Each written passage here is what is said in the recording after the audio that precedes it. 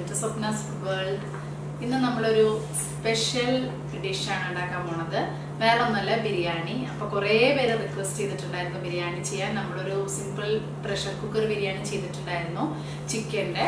അപ്പോൾ അതിനുശേഷം നമ്മൾ ഇന്ന് ചെയ്യുന്നതാണ് ചിക്കൻ്റെ ഒരു സ്പെഷ്യൽ ബിരിയാണിയാണ്. നല്ല ടേസ്റ്റി ആയിട്ടുള്ള ബോൺലെസ് ബിരിയാണിയാണ് കേട്ടോ. അപ്പോൾ നമുക്ക് എങ്ങനെയാണ് ഉണ്ടാക്കാൻ നോക്കാം. അതിന് മുന്നേ ആദ്യമായിട്ടാണ് നമ്മുടെ ചാനൽ കാണുന്നുണ്ടെങ്കിൽ സബ്സ്ക്രൈബ് ചെയ്യാൻ മറക്കരുത്. തൊട്ടടുത്തൊരു ബെല്ലൈക്കൺ ഉണ്ട്, അത് ക്ലിക്ക് ചെയ്യാനും മറക്കരുത്.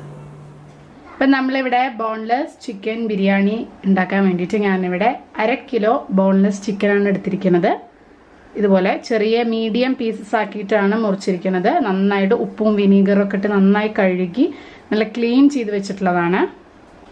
ഇതിലേക്ക് ഞാനൊരു 1/4 ടീസ്പൂൺ മഞ്ഞൾപ്പൊടി, അതുപോലെ ഒരു 1/2 ടീസ്പൂൺ കാശ്മീരി ചില്ലി പൗഡറാണ് കേട്ടോ ചേർത്തിരിക്കുന്നത്. നമുക്കിതൊന്ന് മാരിനേറ്റ് ചെയ്ത് വെക്കണം, അതിന് വേണ്ടിയിട്ടാണ്. അതുപോലെ ഏകദേശം ഒരു 1/2 ടീസ്പൂൺ ഇഞ്ചി വെളുത്തുള്ളി പേസ്റ്റ്, 1 ടീസ്പൂൺ ചില്ലി സോസ് ആണത്, red chilli sauce, green chilli sauce ആയാലും കുഴപ്പമില്ല. അതുപോലെ 1 ടീസ്പൂൺ സോയാ സോസ്. ഇപ്പൊ നമ്മൾ എല്ലാ സോസസും ആഡ് ചെയ്തിട്ടുള്ള ഒരു അടിപൊളി ബിരിയാണിയാണ്. ഒരു പ്രത്യേക ടേസ്റ്റ് ആണ് കേട്ടോ അതിന്. പിന്നെ ആവശ്യത്തിന് ഉപ്പ്, ഈ ഒരു ചിക്കനിലേക്ക് പിടിക്കാനുള്ള കുറച്ച് ഉപ്പ് മതി. നമ്മൾ ഒരുപാട് സ്പൈസി ആയിട്ട് ചെയ്യുന്നില്ല, കാരണം നമ്മൾ മസാല ഉണ്ടാക്കുമ്പോൾ വേറെയും മഞ്ഞപ്പൊടിയും എല്ലാതും ഇടുന്നതാണ്. ജസ്റ്റ് ഒന്ന് മാരിനേറ്റ് ചെയ്യാൻ. പിന്നെ കുറച്ച് കോൺഫ്ലോർ, ഏകദേശം ഒരു ടേബിൾ സ്പൂണോളം കോൺഫ്ലോർ ഉണ്ട്. ഇത് ചിക്കനിൽ കോട്ടാവാൻ വേണ്ടിയിട്ടാണ്. എന്നും നമ്മൾ നമ്മുടെ നാടൻ സ്റ്റൈൽ ഒരു ബിരിയാണി അല്ലേ കഴിക്കാറ്. അപ്പൊ ഇതാവുമ്പോൾ ഒരു വെറൈറ്റി ആണ്, കുറച്ച് ടേസ്റ്റിയും ആയിട്ടുള്ള ഒരു ഡിഫറെന്റ് ടേസ്റ്റ് ഉള്ള ഒരു ബിരിയാണിയാണ് കേട്ടോ. ഇനി നമ്മൾ ഇതിലേക്ക് ഒരു എഗ്ഗ് ചേർത്ത് കൊടുക്കാം. അപ്പൊ എഗ്ഗിൽ കിടന്ന് ചിക്കൻ ഫ്രൈ ആവുമ്പോൾ നല്ല ടേസ്റ്റ് ആണ്. ഇനി ഇത് നന്നായിട്ട് മിക്സ് ചെയ്യുക, കൈകൊണ്ടോ സ്പൂൺ കൊണ്ടോ എല്ലാതും മിക്സ് ചെയ്യുക. 1 മണിക്കൂറെങ്കിലും ഇത് മാരിനേറ്റ് ചെയ്യാൻ വെക്കണം. അപ്പോഴാണ് ചിക്കനിൽ ഇതൊക്കെ ഒന്ന് പിടിച്ച് നല്ല ടേസ്റ്റ് ഉണ്ടാവുള്ളൂ ഫ്രൈ ചെയ്തെടുക്കുമ്പോൾ. ഇപ്പോൾ ഒരു 1 അവർ ഇത് ഇങ്ങനെ ഫ്രൈ ചെയ്ത് നമുക്ക് ഫ്രൈഡ് റൈസിന്റെ കൂടെ കഴിക്കാനും അടിപൊളിയാണ് കേട്ടോ. ഇപ്പൊ റെഡ് ചില്ലി കാശ്മീരി ആയ കാരണം, കാശ്മീരി ചില്ലി പൗഡറും അതുപോലെ ചില്ലി സോസൊക്കെ ആയ കാരണം നമുക്ക് നല്ല കളറ് കിട്ടും ഫ്രൈ ചെയ്ത് വരുമ്പോൾ. ഇപ്പൊ അതിൽ കുറച്ച് എരിവ് കുറവാണെങ്കിലും കുഴപ്പമില്ല, നമ്മൾ മസാലയ്ക്ക് അതിനനുസരിച്ച് നമ്മൾ എരിവിട്ടാലും മതി. നന്നായി മിക്സ് ചെയ്ത് കൊടുക്കാം. അപ്പൊ എല്ലാം കൂടെ നന്നായി മിക്സ് ചെയ്തിട്ടുണ്ട്. ഇനി നമുക്ക് ഇത് മാരിനേറ്റ് ചെയ്യാൻ വെക്കാം. 1 മണിക്കൂർ പുറത്ത് തന്നെ വെച്ചാൽ മതി. 1 മണിക്കൂർ ഇരിക്കുമ്പോഴേക്കും ബാക്കി ആ സമയം കൊണ്ട് നമുക്ക് ബാക്കിയുള്ള മസാലയ്ക്കുള്ള സാധനങ്ങളൊക്കെ റെഡിയാക്കി എടുക്കാം. അപ്പൊ നമുക്ക് എന്നും നമ്മൾ സാധാരണ ഏത് ബിരിയാണി ഉണ്ടാക്കുന്ന പോലെ തന്നെ ആദ്യം നമ്മൾ കുറച്ച് സവോള നല്ല നൈസായിട്ട് ഞാൻ 2 വലിയ സവോള എടുത്തിട്ടുണ്ട്. അത് നമുക്കൊന്ന് പൊരിച്ചെടുക്കണം. അപ്പൊ അതിനു വേണ്ടി ഞാൻ കുറച്ച് എണ്ണ ഒഴിച്ചിട്ടുണ്ട്. എണ്ണ ഏത് വേണമെങ്കിലും നിങ്ങൾക്ക് യൂസ് ചെയ്യാം കേട്ടോ. ഇതിൽ കുറെ എണ്ണ ഇല്ല, അതുകൊണ്ട് 2 ബാച്ചായിട്ട് നമുക്ക് ചെയ്യേണ്ടി വരും. നല്ല ഗോൾഡൻ ബ്രൗൺ കളർ, നല്ല ഫ്രൈ ആയിട്ട് ചെയ്യണം, പൊരിച്ചെടുക്കുക തന്നെ വേണം. അപ്പൊ ഇങ്ങനത്തെ ഒരു പെട്ടെന്ന് ചൂടാവുന്ന ഒരു കടായിലാണെന്നുണ്ടെങ്കിൽ കുറച്ചും കൂടെ നന്നാവും, ഉണ്ടാക്കാനൊക്കെ എളുപ്പമായിരിക്കും. അപ്പൊ ഇത് നല്ല ഗോൾഡൻ കളർ ആയിട്ടുണ്ട്. ഇനി ഇത് എടുത്ത് മാറ്റാം. അപ്പൊ അത് പുറത്തിരുന്നിട്ട് ക്രിസ്പി ആവും. അതല്ലാന്നുണ്ടെങ്കിൽ പെട്ടെന്ന് കരിയും കേട്ടോ. അപ്പൊ നമ്മൾ ഉള്ളി ഫുള്ള് പൊരിച്ചെടുത്തു. അതേ എണ്ണയിൽ തന്നെ നമുക്ക് കാഷ്യൂം കിസ്മിസ് ഒക്കെ വറുത്തെടുക്കാം. അപ്പൊ ആദ്യം അണ്ടിപ്പരിപ്പ് ഫുള്ള് ഫ്രൈ ചെയ്തതിന് ശേഷം, സാധാരണ നെയ്യിലാണ് നമ്മൾ ചെയ്യുക, പക്ഷെ ഈ എണ്ണയിൽ വെറുതെ കളയണ്ടല്ലോ. അപ്പൊ ഈ എണ്ണയിൽ തന്നെ അണ്ടിപ്പരിപ്പ് മുന്തിരിങ്ങി വറുത്തെടുക്കാം കേട്ടോ. ഇനി ഇതിൽ തന്നെയാണ്, സെയിം എണ്ണയിൽ തന്നെയാണ് നമ്മൾ ചിക്കനും ഫ്രൈ ചെയ്യുന്നത്. അതിൽ തന്നെ നമുക്ക് മസാല ഉണ്ടാക്കാം. അപ്പൊ നമ്മൾ എണ്ണ പിന്നെ വേസ്റ്റ് ആവില്ല. അപ്പൊ ഞാൻ എപ്പോഴും അങ്ങനെയാണ് ചെയ്യാറ് കേട്ടോ. അപ്പൊ നമ്മൾ മുന്തിരിങ്ങയും ഇതുപോലെ വറുത്ത് കോരുകയാണ്. ഇനി നമ്മൾ സെയിം എണ്ണയിൽ തന്നെ ചിക്കൻ ഫ്രൈ ചെയ്തെടുക്കാൻ പോവാണ്.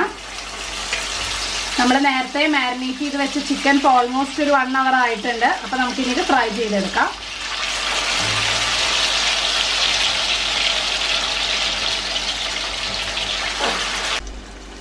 നമ്മളിവിടെ എടുത്തിരിക്കുന്നത് ബസ്മതി റൈസ് ആണ്. അപ്പൊ ഞാനത് 2 മെഷർമെന്റ് കപ്പിൽ 2 കപ്പാണ് എടുത്തിരിക്കുന്നത്. ഒരു 20 മിനിറ്റ് സോക്ക് ചെയ്ത് വെച്ചിട്ടുണ്ട്. ഇനി ഇത് നന്നായിട്ട് നമുക്ക് വാർത്ത്, അതായത് ഡ്രെയിൻ ചെയ്തിട്ട് നമുക്ക് റൈസ് ഉണ്ടാക്കി എടുക്കണം. അപ്പൊ നിങ്ങൾക്ക് ജീരകശാല റൈസ് എടുത്താലും കുഴപ്പമില്ല. പക്ഷെ ഇത് ഒരു തനി നാടൻ ബിരിയാണി സ്റ്റൈൽ അല്ലാത്തത് കൊണ്ട് നമ്മൾ ബസ്മതി റൈസാണ് എടുത്തിരിക്കുന്നത് കേട്ടോ. അപ്പൊ ചിക്കൻ ഇതാ ഫ്രൈ ആയിട്ടുണ്ട്. നന്നായി പൊരിച്ചെടുക്കാനല്ല, പക്ഷെ അത്യാവശ്യം നന്നായിട്ട് തന്നെ ഫ്രൈ ആയിട്ടുണ്ട്. ഇനി നമ്മളിത് മസാലയിൽ ജസ്റ്റ് ഒന്ന് ഇടും. അപ്പൊ അതുകൊണ്ട് ഈ ബാച്ച് എടുത്ത് മാറ്റാം. ഇതുപോലെ ഒരു ബാച്ചും കൂടെ ഉണ്ട് കേട്ടോ. ബോൺലെസ് ചിക്കൻ, അതും ബ്രസ്റ്റ് പീസ് ആവുമ്പോൾ എന്താ വെച്ചാൽ നല്ല സോഫ്റ്റ് ആയിരിക്കും. അപ്പൊ കഴിക്കാൻ നല്ല ടേസ്റ്റ് ആണ് ബിരിയാണിയുടെ കൂടെ. അപ്പൊ നമ്മളവിടെ ചിക്കൻ ഫ്രൈ ആവുന്ന നേരം കൊണ്ട് നമുക്ക് ഇവിടെ റൈസ് വെക്കാം. അപ്പോൾ സമയം വെറുതെ കളയണ്ടല്ലോ. അപ്പോൾ അതിന് വേണ്ടിയിട്ട് ഞാനിവിടെ നെയ്യാണ് ചേർക്കുന്നത്. ഒരു 1-2 ടേബിൾ സ്പൂൺ നെയ്യ് ചേർത്ത് കൊടുക്കുക.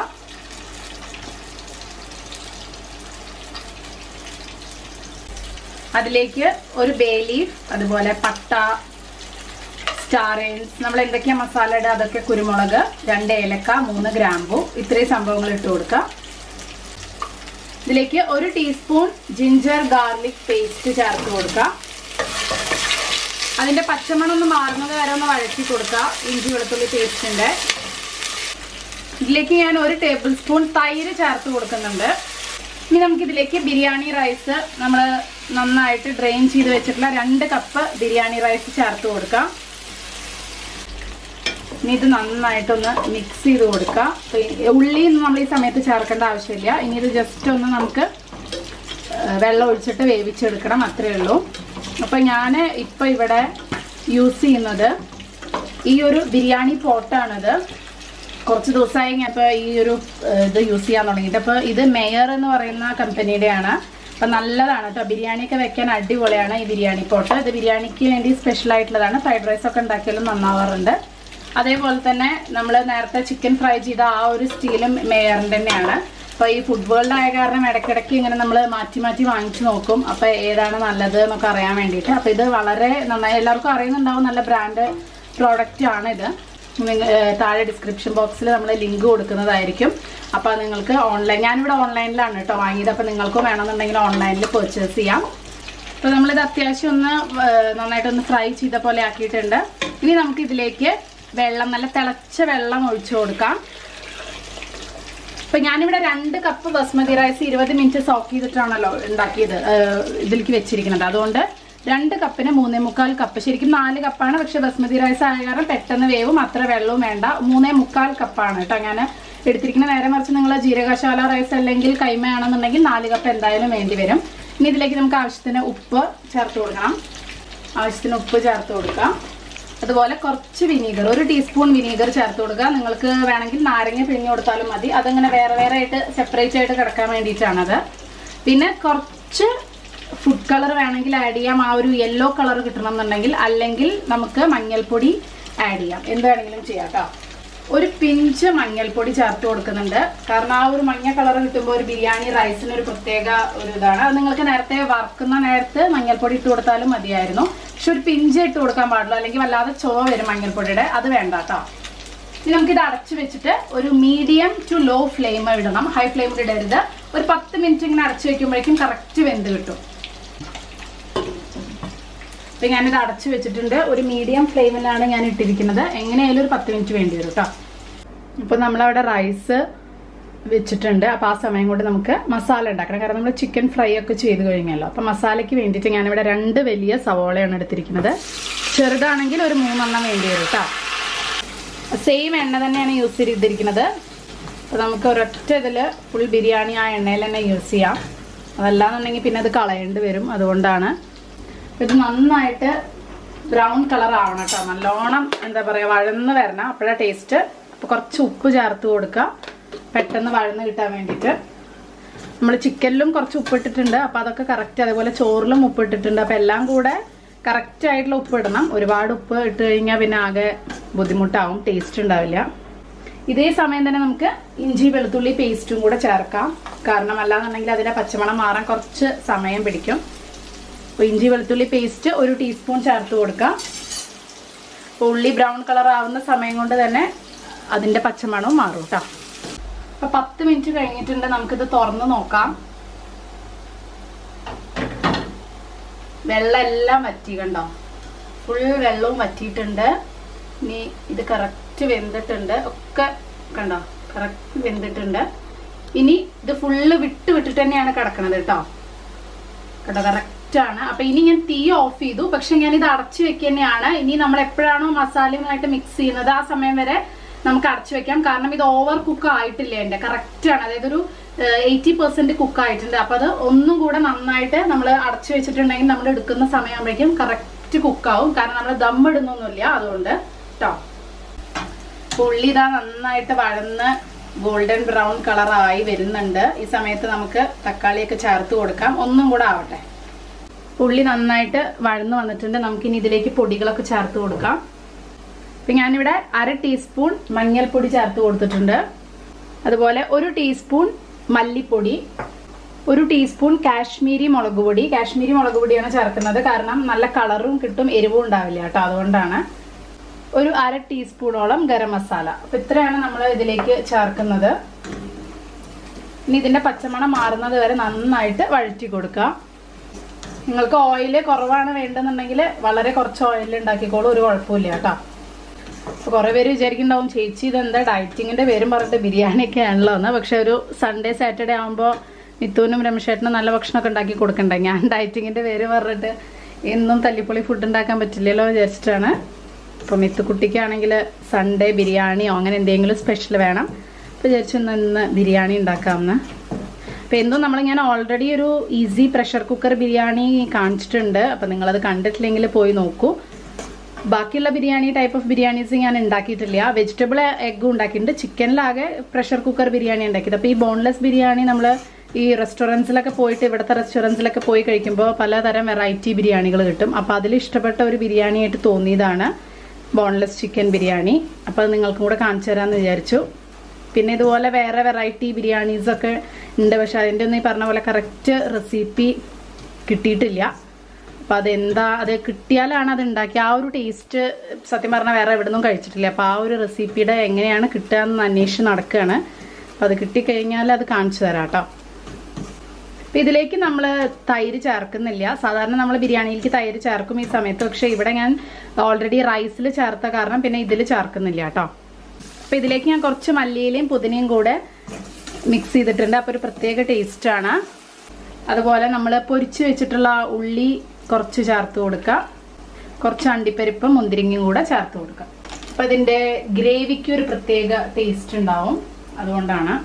അപ്പോൾ ഇതിൻ്റെയൊക്കെ പച്ചമണം എല്ലാം മാറിയിട്ടുണ്ട്, നമ്മുടെ സ്പൈസസിൻ്റെയൊക്കെ പൗഡേഴ്സിൻ്റെയൊക്കെ. ഇനി നമുക്കിതിലേക്ക് തക്കാളി നന്നായിട്ട് 2 വലിയ തക്കാളി, അതാണ് പുളിക്ക് വേണ്ടി ഞാൻ യൂസ് ചെയ്യണത്. അതിൻ്റെ പ്യൂരയാണ് കേട്ടോ എടുത്തിരിക്കുന്നത്, നല്ല മിക്സിയിൽ അടിച്ചിട്ടുള്ളതാണ്. ഈ തക്കാളി ഒന്ന് കുക്കാവണം, അതായത് ഇത് നന്നായിട്ടൊന്ന് വഴന്ന് കുക്കായി എണ്ണ തെളിഞ്ഞ് വരണ വരെ അത് നന്നായി വഴറ്റണം, അല്ലെങ്കിൽ അതിൻ്റെ ഒരു പച്ച സ്മെല്ല് അതുപോലെ നിൽക്കും. അപ്പോൾ അത് നല്ലോണം ശ്രദ്ധിക്കണം. ഇപ്പം നല്ല അടിപൊളി ഗ്രേവി ആയിട്ടുണ്ട്, നമ്മുടെ ഇവിടെയൊക്കെ കിട്ടുന്ന തരത്തിലുള്ള ഒരു ഗ്രേവി. പിന്നെ ഇവിടെ ഇങ്ങനെ ദമ്മിട്ടിട്ട് അങ്ങനെയുള്ളതും ഉണ്ട്, അതല്ലാതെ നമ്മൾ സെപ്പറേറ്റ് തരത്തിലാണ് കൊണ്ടുപോയി വെക്കുക, അതായത് റൈസിൻ്റെ മേലെ അങ്ങനെ കൊണ്ടുപോയി വെക്കുകയാണ് ചെയ്യുക. അപ്പോൾ അത് നമ്മുടെ നാട്ടിലൊക്കെ അങ്ങനെ തന്നെ ബിരിയാണി, അങ്ങനെയും ബിരിയാണി കല്യാണ സമയത്തൊക്കെ ഉണ്ടാക്കുന്ന ബിരിയാണി, തലേ ദിവസമൊക്കെ ഉണ്ടാക്കുന്ന ബിരിയാണി അങ്ങനെ കേട്ടോ. റൈസും ഇതും വേറെ വേറെ ബിരിയാണി എന്നാവും പേര്, പക്ഷെ റൈസും അതുപോലെ കറി ഗ്രേവിയും വേറെ വേറെ ആയിട്ട് പിന്നെ അങ്ങനെ മിക്സ് ചെയ്തിട്ടാണ് തരാം. അപ്പോൾ ഈ സമയത്ത് നമുക്ക് ഉപ്പ് നോക്കാം. പച്ചമുളക് ഞാൻ ഇട്ടിട്ടില്ല, മിത്തുക്കുട്ടിക്ക് ഒരുപാട് എരിവ് പറ്റില്ല എന്നുള്ള കാരണം നിങ്ങൾ ചേർക്കുമ്പോൾ പച്ചമുളക് എന്തായാലും ചേർത്തോളൂ. ഉപ്പ് കുറച്ച് കുറവ് തോന്നുന്നുണ്ട്, എരിവെല്ലാം കറക്റ്റാണ്. കുറച്ച് ഉപ്പ് ചേർത്ത് കൊടുക്കാം. അപ്പോൾ നമ്മുടെ തക്കാളിയൊക്കെ നന്നായിട്ട് വെന്തിട്ടുണ്ട്, നല്ല പച്ചമണമൊക്കെ മാറി എണ്ണ നന്നായി തെളിഞ്ഞ് വന്നിട്ടുണ്ട്. അപ്പോൾ ഈ സമയത്ത് ഞാൻ 1 ടീസ്പൂൺ ചില്ലി സോസ് ആഡ് ചെയ്യുന്നുണ്ട്. കാരണം എരിവ് എന്ന് പറയാൻ മാത്രമല്ല എരിവില്ല, അതുകൊണ്ട് ചില്ലി സോസ് കുറച്ച് ആഡ് ചെയ്യാനൊന്നും കുഴപ്പമില്ല. ഒരു പ്രത്യേക ഒരു സ്പെഷ്യൽ ഒരു ബിരിയാണിയുടെ ഫ്ലേവർ ഇട്ട് സോയാ സോസ് ഒന്നും ആഡ് ചെയ്യണ്ട കേട്ടോ. ടൊമാറ്റോ കെച്ചപ്പിൻ്റെ ഒരു ടേസ്റ്റാണ് നമ്മൾ ഈ തക്കാളി പ്യൂരെ പോലെ ആക്കിയിട്ട് ഒഴിച്ചിട്ടുണ്ടെങ്കിൽ. അപ്പോൾ അതുകൊണ്ട് അത് ആ ഒരു പ്രത്യേക ഒരു ഫ്ലേവർ കിട്ടും. ഇത്രയേ ഉള്ളൂ നമ്മുടെ ഗ്രേവിയുടെ ഒരു സ്പെഷ്യൽ ഗ്രേവി ടേസ്റ്റാണ്. ഇനി നമ്മൾ ഇതിലേക്ക് നമ്മൾ നേരത്തെ ഫ്രൈ ചെയ്ത് വെച്ചിട്ടുള്ള ആ ചിക്കൻ ഒന്ന് ചേർത്ത് കൊടുക്കാം. എന്നിട്ട് നന്നായിട്ട് മിക്സ് ചെയ്ത് കൊടുക്കാം. ഇനി നമ്മൾ ഇതിൽ വേവിക്കൊന്നും വേണ്ട, ചിക്കൻ ഓൾറെഡി ഫ്രൈ ആയ കാരണം നല്ല ടേസ്റ്റ് ഉണ്ട്. പക്ഷേ ഈ ഒരു മസാലയിൽ കിടന്നിട്ട് ചിക്കൻ ഒന്ന് പിടിക്കണം, അതിനുള്ള ഒരു സമയം കൊടുക്കണം നമ്മൾ.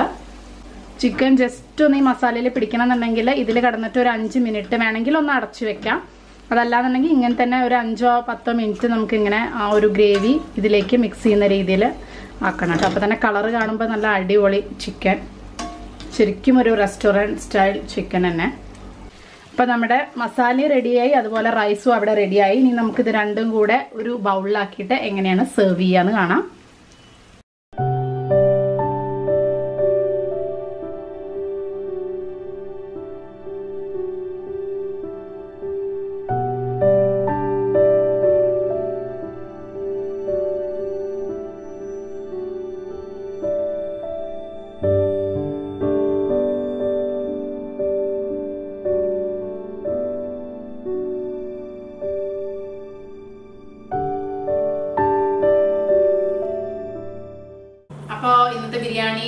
എല്ലാവർക്കും ഇഷ്ടപ്പെട്ടു വിശ്വസിക്കുന്നു. നല്ല എളുപ്പമല്ലേ, നമ്മൾ സാധാരണ ബിരിയാണി ഉണ്ടാക്കുന്നേക്കാളും കുറച്ചും കൂടെ എളുപ്പമാണെന്ന് എനിക്ക് തോന്നുന്നത്. അപ്പൊ എല്ലാവരും തീർച്ചയായിട്ടും ഉണ്ടാക്കി നോക്കൂ. എങ്ങനെയുണ്ട് എന്നുള്ള അഭിപ്രായം കമന്റ് ബോക്സിൽ ഇടൂ. അതുപോലെ തന്നെ ഒരു ലൈക്ക് തരാനും മറക്കരുത്, ഷെയർ ചെയ്യാനും മറക്കരുത് കേട്ടോ. ബൈ.